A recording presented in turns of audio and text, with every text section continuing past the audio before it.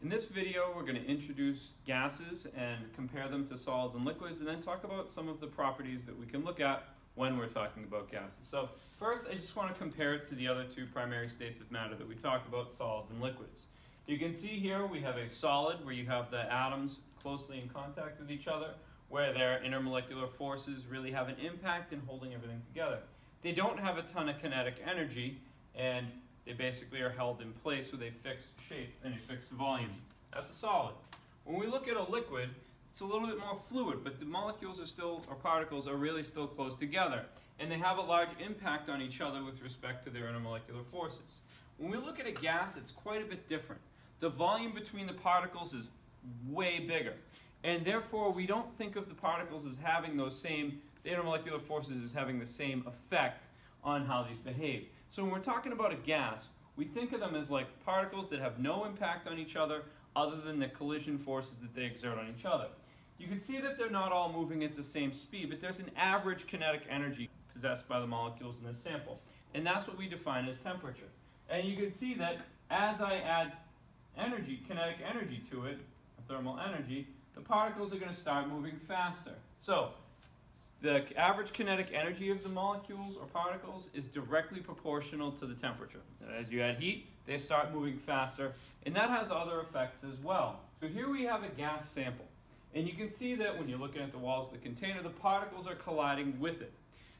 The force that these particles are exerting on the walls of the container, divided by the area over which they're applied, is defined as the pressure. So pressure is force of collision divided by the area over which it's applied.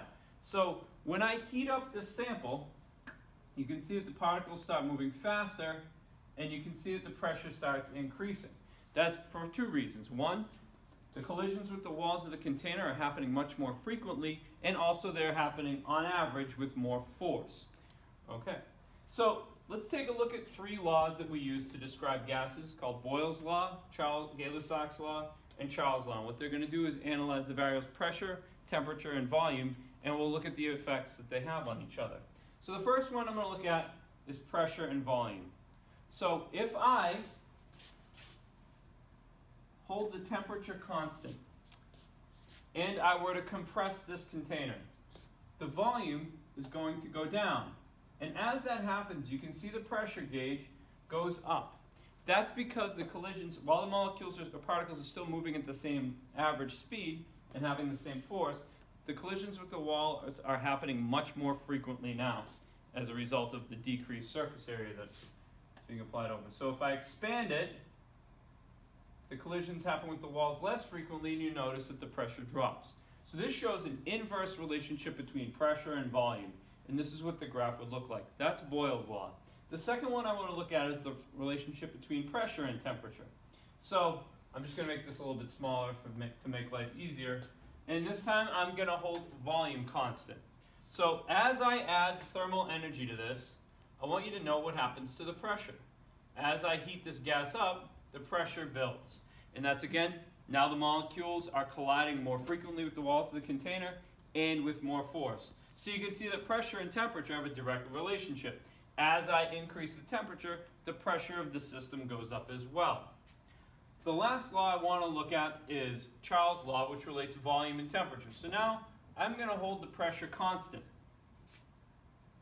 So the pressure is going to hover right around here. As I cool this down, because it's already at a pretty high temperature, you're going to see that the container starts to compress or gets smaller. So at a constant pressure, if you decrease the temperature, you decrease the volume. If the pressure stays constant, the volume is going to expand. That's because the forces on the inside of the walls are going to be getting greater as the temperature gets higher, causing the expansion. All right, so we've looked at a couple things. One, we've analyzed what pressure is. We've compared gases to the other two phases of matter that we frequently talk about.